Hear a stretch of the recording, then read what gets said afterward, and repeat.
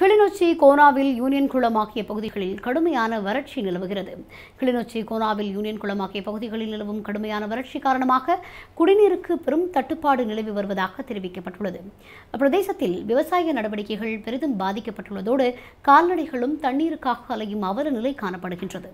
கிளிநொச்சி மாவட்டத்தில் நிலவும் கடுமையான வறட்சி காரணமாக அக்கராயன் குளம் உள்ளிட்ட குளங்களின் கீழான சிறுபோக செய்கை முற்றுமுழுதாக பாதிக்கப்பட்டுள்ளது. இவை தவிர தற்போது கோனாவில் யூனியன் குளம், அக்கராயன் போன்ற இடங்களில் குடிநீர் தட்டுப்பாடு நிலவுவதுடன் குடிநீர் கிணறுகளில் நீர் வற்றி காணப்படுகின்றது. தொடரும் வறட்சி நிலைமை காரணமாக தமது வாழ்வாதார தேவைகளுக்காகவும் வருமானத்திற்காகவும் மேற்கொள்ளும் பயிர் செய்கைகளும் அழிவடைந்து வருவதாக பிரதேசவாசிகள் குறிப்பிட்டுள்ளனர்.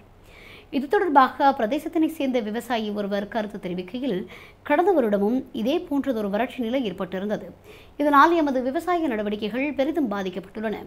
வாழ்வாதாரத்திற்கான வழிகள் எதுவும் இல்லை. இங்குள்ள குளங்களிலும் தண்ணீர் இல்லை. வாய்க்கால் வசதிகள் கூட இல்லாத இந்த பிரதேசத்தில் நாம் அன்றாட வாழ்வை கொண்டு செல்வதற்கே மிகவும் சிரமப்படுகிறோம் என்று அவர் மேலும் குறிப்பிட்டார்.